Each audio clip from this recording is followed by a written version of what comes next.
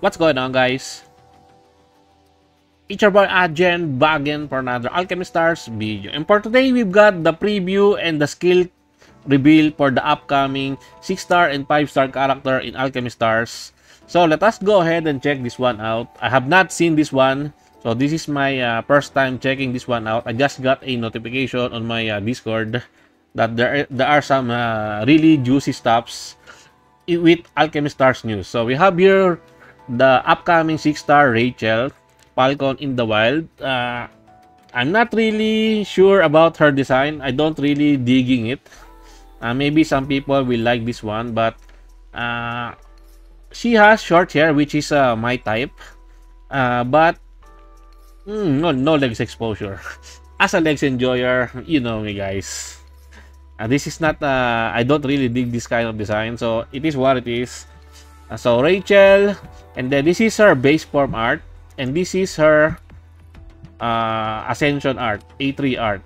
And the other unit that we will be getting is Zeta, which is a 5-star character. I'm not sure if she's going to be a welper. I think she's going to be a summonable one alongside the Rachel's banner. I'm still not sure. So Zeta is really darn gorgeous. She's very cute, very kawaii, and her Ascension R3, it's not really looking like a 5-star, right? I think this one, I think she deserves a 6-star based on design. Comparing the two, I think Zeta has a way more cooler and more gorgeous design compared to the 6-star Rachel, but it is what it is. We have here the Aurorian abilities for Rachel and Zeta. So Rachel is a double thunder, another thunder character, man. And she is a converter. The bait, man, the bait. The bait banners before the 2.5-year anniversary. No, the 3-year anniversary. Yes. The bait banners are real, guys.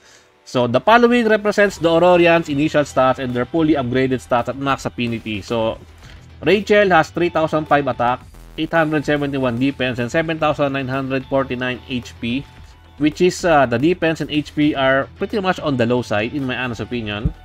Her active skill enhancement, the active skill can be cast again before it is ready, increase tile converting count by 2, and generates 1 additional dark tile. So they are really introducing dark tiles.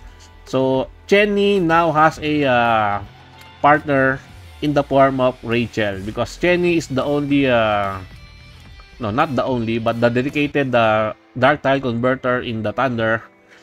Because there is Isa, I believe, if I remember correctly. Isa can also produce dark tiles, but she's not a dedicated dark tile converter compared to Chenny. And Chenny is a really good dark tile converter for the Thunder.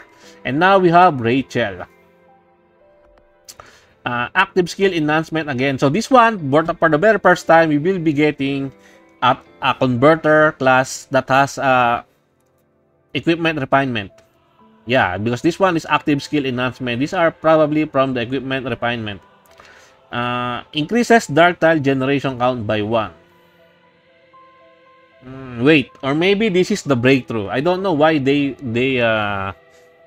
said it like this, but it seems like this one is going to be the breakthrough, not the equipment refinement upgrades. This one is probably BT3, and this one is probably MBT. So she's kinda hindered by the amount of dark tile generation locked by MBT. So she's very expensive. Active skill Death Recon, cooldown 2 with preemptive strike. I think she has innate preemptive strike. Converts the 3 nearest non-yellow tiles to yellow and generates dark tiles on 2 of these tiles at random. The active skill can be cast again before it is ready. Increases tile converting count by 2 and generates 1 additional dark tile. After casting, the active skill's cooldown increases by 1 round and Rachel becomes exhausted, which makes her unable to cast normal attacks or chain combos. Exhausted is removed when the active skill is ready again. The active skill is somewhat similar to the random tile generator, like Gronru, something like that, because if you did not use the active skill on the turn it was already available, the next turn you will have more tile converter to convert. Yes, so this one is pretty much the same like those RGB, those Pokemon converter in the game, which is also a really good because up to now they are still very strong. They are still generally used. Chain combo, Eagle Eye, Lock On. So activation of chains with 3, 7, and 11 chains combo. 130, 145, 165 damage to 2 nearest enemies. This can be cast while exhausted, but it will inflict 3 Eagle Talon stacks instead of dealing damage. I don't really expect much from Rachel or any tile converter to deal much damage. Equipment skill, Holographic Formation. Inflicts 3 Eagle Talon stacks on the nearest target when passing through a dark tile. At the start of the enemy's round, deals damage equal to 70% of Rachel's current attack once per each Eagle Talon stack. The number of stacks is halved when the round ends. If the target is killed, half of the Eagle Talon stacks will transfer to the nearest enemy. If Rachel is exhausted, her attack increases by 3% for every tile traverse in a connection. Interesting. She has some self-attack increase buff. If you pass in the dark tiles. 3,000 attack for a tile converter seems pretty decent. Because normally it's around 2,400 to 2,500-ish. Normally. Let us see, we will it's better to test her out in the actual Aurorian trial before I can fully pass on my judgment on her. But we have here the suggested formation: Tiare, Rachel, Chenny, Pollux, and Florine. So Tiare is a really strong DPS oriented character in the Thunder, especially if you have the necessary team building for her, like a dedicated dark tile converters, because she shines well with dark tile converters like Chenny. And so now we have Rachel plus Chenny. Tiare will be really bonkers. And alongside this one, they suggested another tile converter, which is Pollux, and then the double chainer, which is Florine, which is pretty much a meta character. You cannot go wrong with Florine. So they also indicate here the strategy. So it's very nice that this kind of format is very informative to players, because they are already suggesting formation for the upcoming character, and also they are explaining the strategy on how to use the character. So let us see this one. So the strategy: yellow dark tiles are key to Rachel and Chenny's kit. They can convert tiles on a large scale as well as use dark tiles to deal lots of damage. On the other hand, Tiare can maximize her damage output with enough dark tiles on the field. As I've said earlier, Tiare is really bonkers with dark tiles. And then we have here the F2P suggested formation. We have Tessa, Rachel, Nemesis, Beverly, and Roy. All of them are 5-star and below. The massive tile conversion provided by Rachel, Nemesis, and Beverly can significantly enhance the team's mobility and grant more attack opportunities. I'm not too sure about Nemesis here, because Nemesis has a very long cooldown, and Tessa does not like characters that has a long cooldown. Tessa needs short cooldown Aurorians so that you will be able to gain lots of Tessa mark. All in all, I think Rachel is going to be a really good addition to the dark tile converters, the dark tile shenanigans. If you are into building a really dedicated dark tile converter in the Thunder, with the center of your main DPS is Tiare plus Chenny, then Rachel is going to be a must summon for you. But take note that the 3-year anniversary is very close. Yes, it's very close. She's not a limited character. She's not an exclusive character. She might come in other banners, so probably I'm gonna be skipping her, because I really want to save my resources for the 3-year anniversary, because who knows, it's going to be an OP broken character. Next, we have Zeta, which is a water thunder element, and she is a support. It's a really good thing that she is a support because, not gonna lie guys, 5-star and below are not really that much used everywhere. Not really everywhere, but in some cases where you are not, you don't have enough characters to use in something like Pandora Box or the Desolation Codex.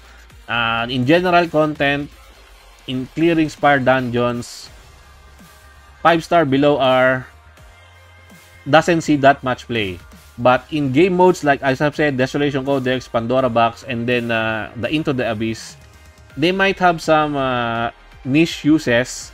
But if you're not a tile converter or a support character, then, or if you're a DPS, then you will not be seeing that much play. Support and tile converters are the way to go for 5-star and below. It's not really optimal to build or use a 5-star DPS character nowadays. I'm happy that Zeta is a support character because there is a reason to build her. Her stats: 2,627 attack, 1,098 defense, and 8,870 HP. I mean, the defense is 1,098, not 10,000. Active skill enhancement changes active skill to preemptive strike, available upon entering combat. So this is the BT2. And then Variety Blitz active skill enhancement increases the number of tiles you can select by 1. So active skill Variety Blitz. It has a 1-round cooldown, which is really good because she is a water main element, right? And Betel is going to like her. Yes, Betel will probably like her because Betel really likes low cooldown characters. Selects any 4 tiles, records their colors on the color board, and then resets their colors and purifies them. Blue tiles will be retained when resetting the tiles. So she is somewhat like a pseudo tile converter because she can reset the tile. She can also purify them, which is has a niche uses. Active skill 2. Oh, she has 2 active skill. Secret Razzle Dazzle. There's no cooldown for this skill. Zeta may cast it only when her color board is filled with colors. Preemptive Strike clears all colors from the filled color board and summons Conan on 1 traversable tile. When Zeta casts her chain combo for the first time in this round, Conan will also search for enemies and attack them. Her chain combos with ambush, 4, 9, 13 chains. Zeta releases Conan, so this one is something like a detonator chain because this one has within 24 tiles in a diamond shape. It then plants its roots and explodes upon reaching the target, dealing 160% damage to 5 tiles in a cross shape. Seems really interesting because for a support character to have a detonator chain, she might have some really niche uses.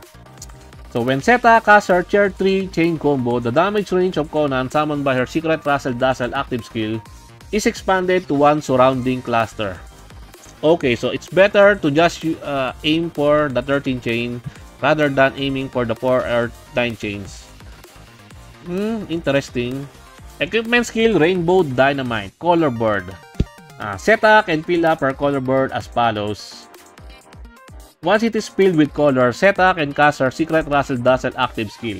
So her Variety Blitz active skill records the colors of the selected tile on the color board before resetting them, and then when moving to attack a target, Conan summoned by the Secret Dazzle active skill will record the colors of the tiles it traverses to the color board. Without seeing this in actual combat, it's really hard to imagine this resetting this, selecting this color board, yada yada. So it's really better to test this one out in actual combat in the Aurorian trial. The suggested formation for Zeta is Ashur, Zeta, Bethlehem, Tina, and Zarya. So a lot of them are all tile converters except for Ashur, but Ashur is also a tile converter disguised as a detonator. Yeah, and then the F2P suggested formation: Zeta, Vice, Klecken, Barton, and Hydrad. So, are you going to be summoning for this banner? I think I'm gonna be skipping yes, I think I'm gonna be skipping because as I've said, my priority target is the 3rd year anniversary exclusive banner. They can just be added into the wishing summon also. These characters, Rachel, if there will be a wish system in the upcoming banners. So yeah, I'm gonna be skipping this one. Even though Rachel seems really darn good, but my Thunder teams are already pretty darn stuck. Yeah, my Thunder team is already pretty stuck. So I'm sorry, Rachel, but I'm not going to be summoning for you. And even though you have my hairstyle type, short hair, still it's not really good enough for me to summon for you. Well, let me know your thoughts in the comment section down below. And I think that's it for me for today, guys. I hope you enjoyed this video. Please leave a like and subscribe. I would really appreciate it if you could help me grow my channel more. And thank you to everyone who are supporting my channel. I appreciate every one of you. Until next time, peace.